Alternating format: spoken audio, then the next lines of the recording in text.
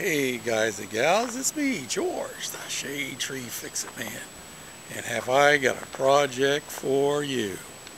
Yeah, I wanted you to see what a professional paint job looks like. Yep, this one has nothing but the highest quality bodywork done on it. And the smoothest finish. And I want you to note the sheen on that baby. Oh yeah, see how glossy and smooth that thing is? Yep, and I jammed it. And oh, I even made sure I had some tiger stripes on that thing. And well, I ran out of paint, but there's what it looked like when I started.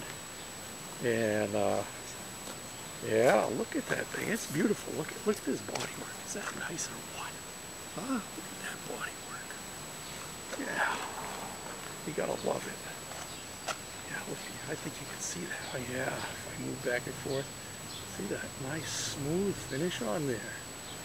Oh yeah, lots of Bondo, lots of high build primer on that one with hours and hours of board sanding and hand sanding, and only the highest quality in paints.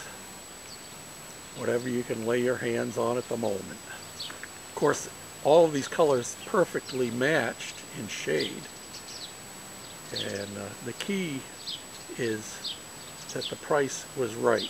And you see, only one of them has a tag on it, and that one says price reduced $1.35. Well, I didn't pay no $1.35 for it. I paid less than $1 for each one of these, and two of them were perfectly full. So yeah, I think for $2.50 we painted this cabinet.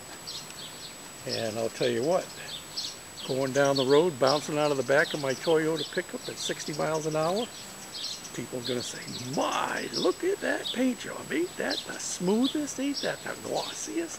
Look at the shine on that stuff. Look at the reflection of those cans. Oh man.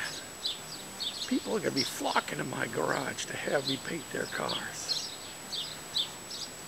Well, the message is, it's all in what you're going to be using it for. And this cabinet's going to go in the garage, and it's going to have lawnmower parts stuffed into it.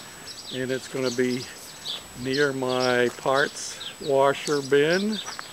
And I just wanted it to be all basically one color. And so this will do. And it's pretty flimsy. Yeah, pretty flimsy.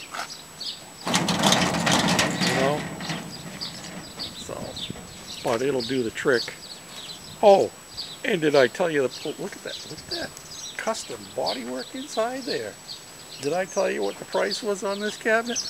Oh yeah, another freebie off of Craigslist.